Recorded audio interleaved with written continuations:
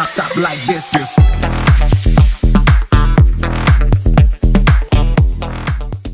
Hey guys, welcome back to my channel.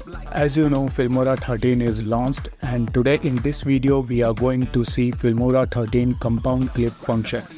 So without any further delay, let's start today's video. As you can see, I have this cinematic intro timeline from my previous tutorial without any motion. Previously in Filmora 12, if you want to create a similar motion on two clips, you have to keyframe them separately to get that motion. Something like this. But in Filmora 13, select both clips, right click on them and select the compound clip option. Give name to the compound clip and it will merge both clips into one layer. Now you can add keyframe on this compound clip to create similar motion on both the clips.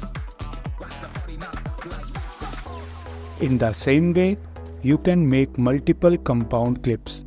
But remember, it will take more memory and render time. You can adjust the scale of both clips together, or you can adjust the position, rotation, or you can create a keyframe. Now you can see we have a nice scale motion on both clips using the compound clip option. Now to access the clips inside the compound clip, double click on the compound clip. Now you can edit both the clips separately. And to go back to the main timeline, click on this small home button, or you can use this drop down list to access the compound clips. Not only that, you can do the color correction on the compound clip without disturbing the main clip. Even you can change the blend mode of the compound clip.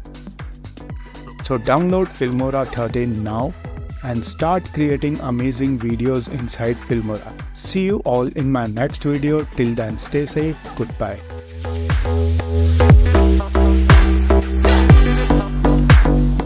Rock the party, not stop like this. Go.